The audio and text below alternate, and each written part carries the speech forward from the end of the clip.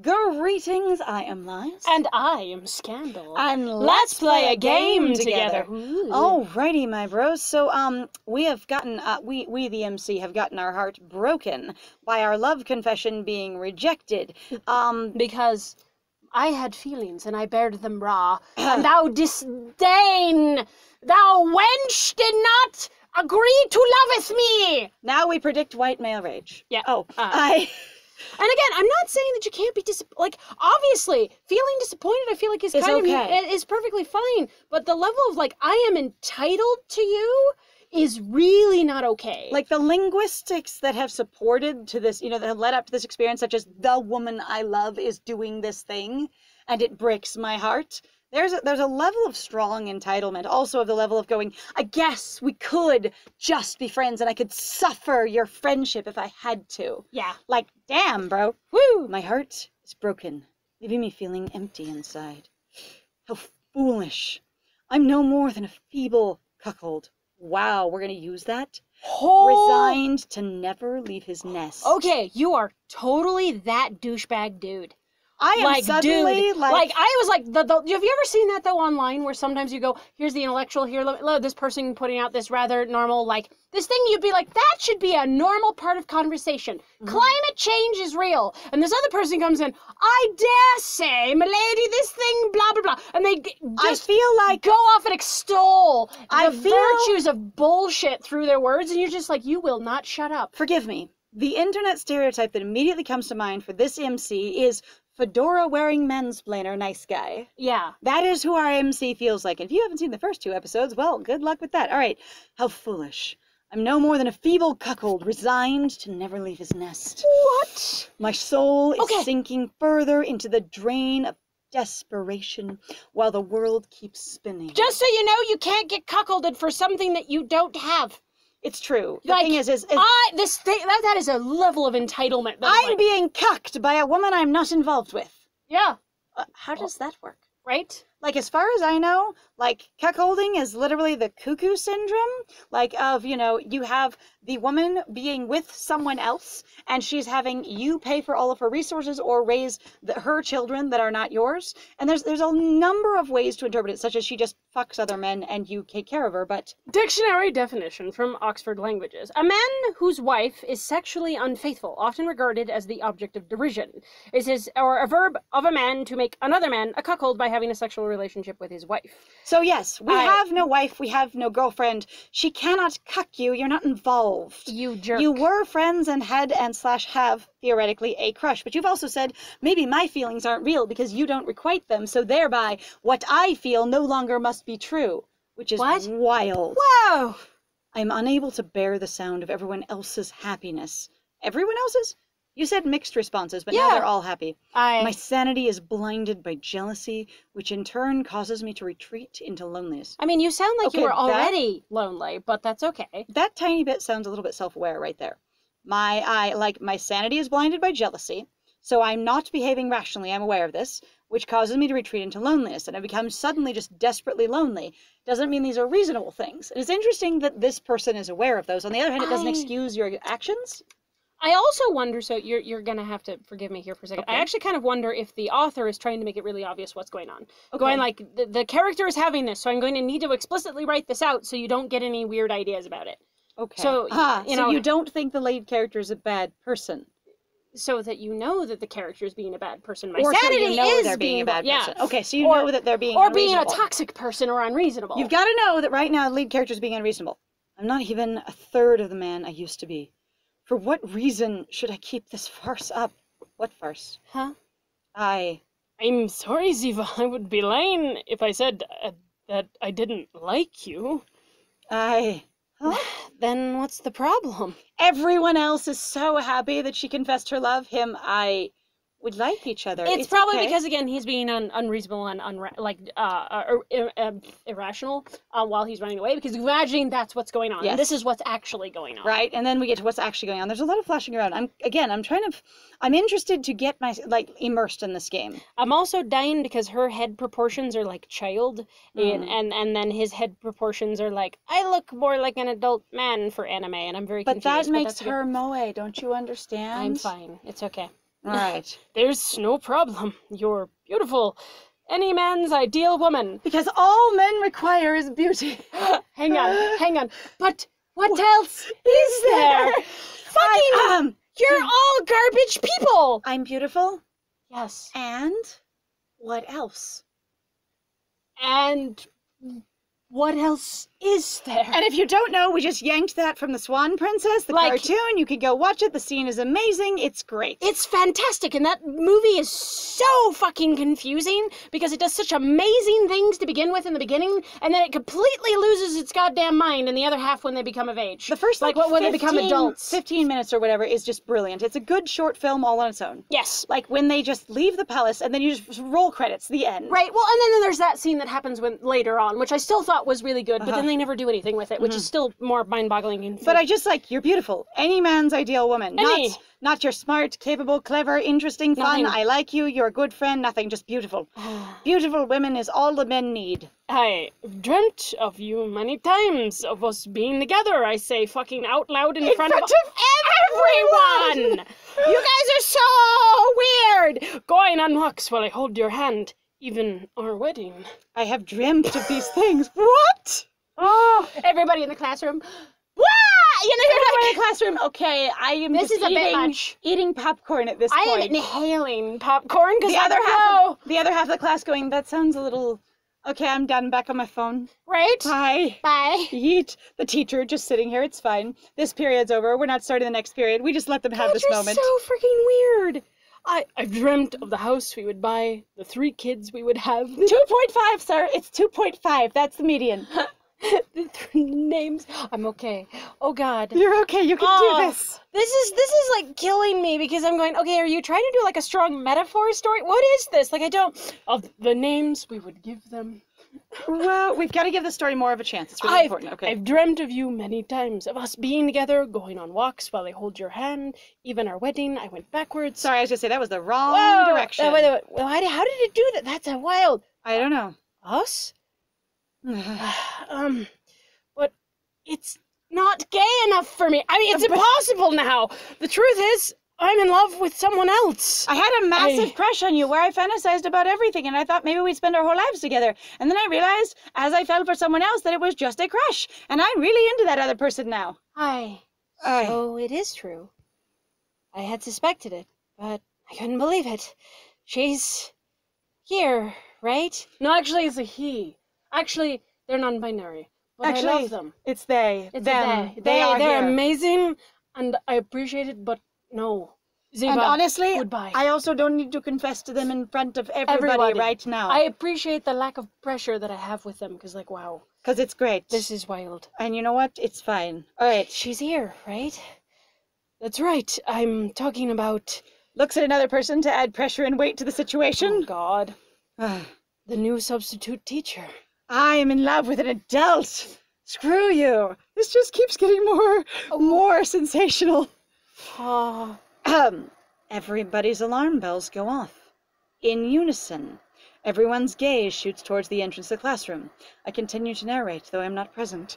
Standing there in the is the wide-eyed substitute teacher, ready for her very first class. I fell in love with her before she even came to this school. It was amazing. I basically just bullshitted off because this is awkward. That's kind of what I'm hearing. Like, us just basically shitting, going, oh, I'm totally in love with someone else. Okay. So I've seen this moment in, like, anime or in books sometimes where someone's like, you're in love with someone else. They're here, aren't they? Actual person you love in the room. You're not waiting to put them on the spot. You. Oh, yes, of course, I love the substitute teacher. You're the crush. Your crush, who has a crush on you, is kind of like, sounds weird as fuck. Hi. Huh? And everybody else is just like, oh my God, uproar. And you're like, I don't care because I'm the cool hot guy and you can think whatever you want. Bye. Goodbye. Sounds like a very, like, Tamaki move. Oh, God. All right, so standing there is the wide-eyed substitute teacher, ready for her very first class. The tension causes her to drop her books. A soft, stuttering noise is all her brain can process right now. It's not all she can do. It's all her brain can process. Regardless, she didn't need to say anything. Not before she got cut off by sudden hysterical applause. Hysterical applause sounds insane. I'm not sure exactly what hysterical means by itself, other than disorganized and, like, frantic. Are we? Yeah, like hysterical? And panicky. Sort of like disorganized, frantic, and panicky. Keep going, but I'm getting a little... Ah. Oh, he's back! I came back! Sorry, I didn't know I came back! Great. How fantastic. I knew beforehand that something like this might happen, because I am the all-knowing mansplainer. It's fine. I'm gonna try and learn this character, but that's all I'm getting right now. The silence is deafening. You can see the pity growing on everyone's faces. It feels, while they're doing hysterical clapping, as if the Grim Reaper himself has sentenced them all to an ill fate. The music is super edgy, too. What is up with this character? I don't know. You had wanted to confess before Oust did.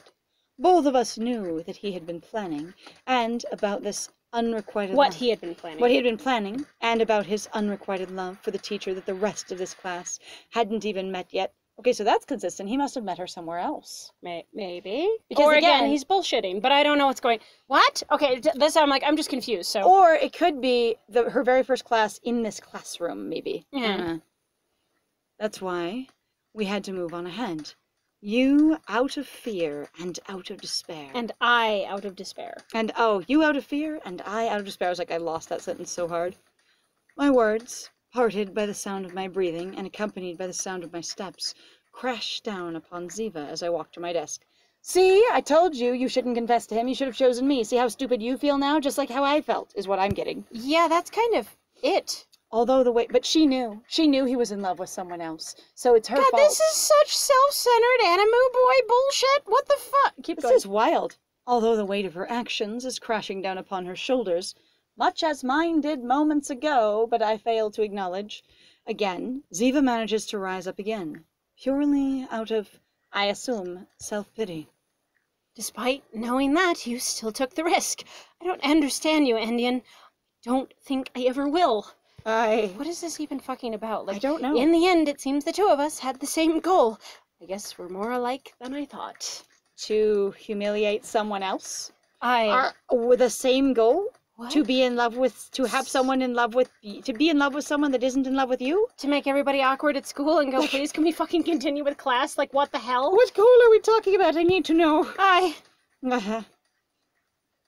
No, we aren't alike. They really do sound similar, by the way. Yes. Characters are all using ridiculously similar language, and I'm kind of annoyed. It's okay. My hand clumsily reaches for something to grasp, until I can clutch something, while my face twists into a distorted smile.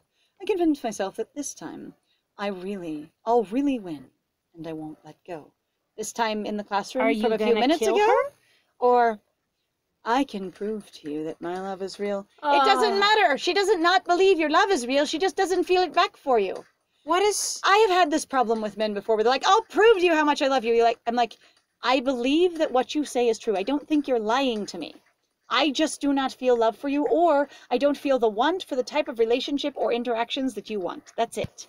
I can show you just how strong my resolve is, Ziva.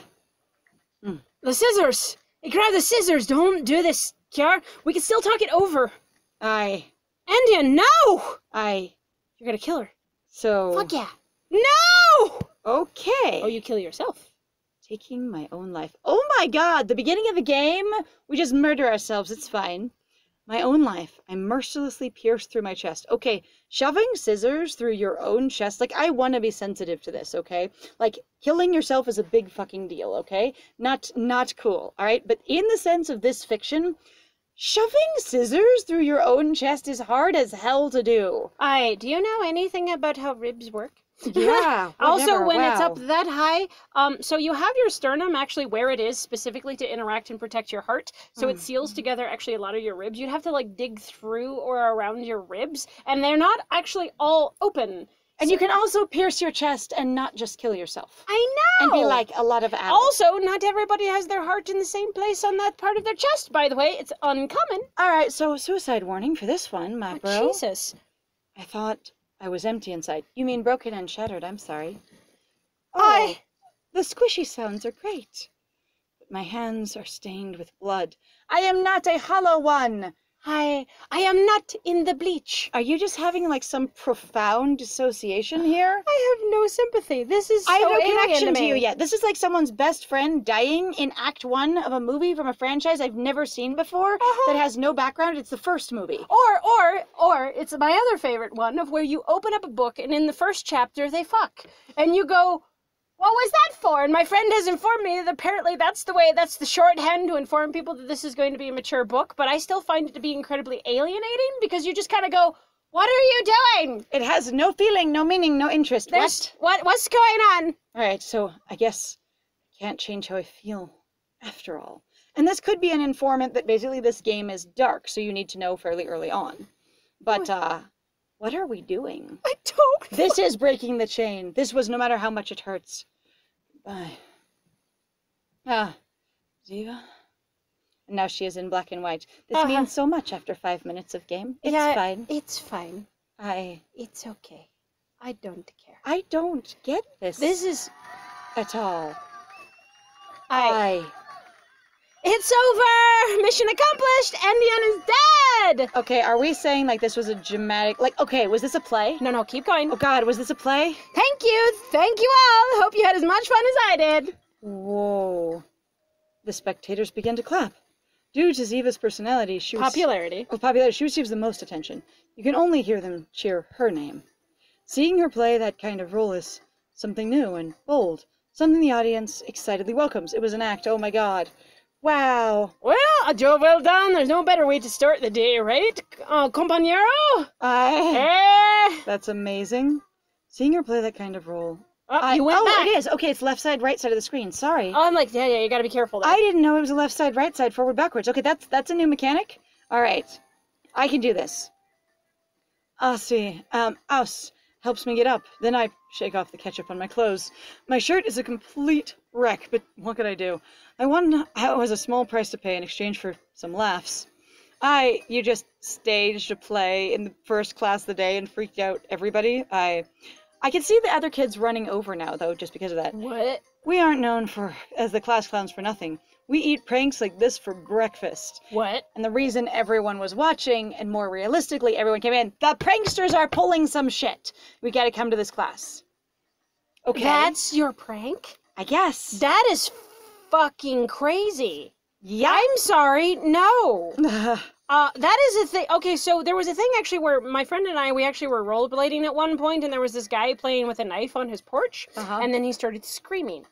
And then, we turned around and freaked out. We were like, oh my God, the guy has stabbed himself. And then he was like, I was kidding. And we were both just like, no. Excuse me? Oh, it's funny. No, it wasn't. That's not funny. Yeah, no, it was not. Like, he was just sort of like one-handed juggling the knife. And then he pretended to have it just go through his hand. Yep. And just started screaming out. And it was just like, whoa, not cool. I have really never run into somebody who's going to play that hard, but I have been around some heavy machinery, and I'm just like, you do not fucking pretend that shit. Yeah. Again, also, suicide is a big, big deal. Do not fake that shit. Oh my, okay, keep going. That feels so insensitive. You weren't yourself. You were beating around the bush too much. What the hell was that about? With all the wedding and the kids and stuff? Believe me, bud, it's not every day you get a confession from Ziva, even if it was just acting. Oh my God. It's totally normal to start picturing things like a wedding and our 4 future children together. And also ad-libbing. Beautiful. Any man would want you. It's the only thing I can come up with quickly. I'm glad to know that was incredibly artificial, because that was super artificial. Well, that's one of 1,000 lies, all right? Right? Yeah. Now the game is lying to us. All right, well, there we go. Wasn't it 3? A lot of things have happened since then, compañero.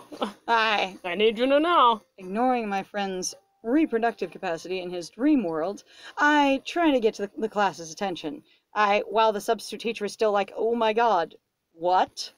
I imagine... Also, completely honest. He fell in love with her, having never met her before. Because it was a prank. The show may be over, but the MC still has something left to say. Please listen, I have something to announce. Be quiet until I'm finished. The play inside your own head, outside of the door, doesn't make sense, though, unless you know the gamers, us, are watching. Yeah. Otherwise, it's I go out of the classroom and perform these experiences. Like, I understand you were pranking the player too, but we shouldn't have been inside Ciaran's Siren's, whatever, head. I almost think it's Ciaran's. That's how I said it. I'm like, that's how I've been calling him, so. Ciaran's head, because if he's in there thinking those things, like, deep character, I guess. I have something to announce. Be quiet until I'm finished. Ladies and gentlemen, and and they bees. ladies, gentlemen, them bees, they bees, gentle thems. Ooh, thank you for joining us. We'll have to find out in the next one what it is. So thank you so much. If you like what we do, please feel free to like, comment, subscribe, and also share our videos if you're having a good time with us. Please also feel free to go check out our Ko-Fi or Patreon. Got the link in the description down below. And I have been Scandal. And I have been Lies. And it was great playing with you. Bye!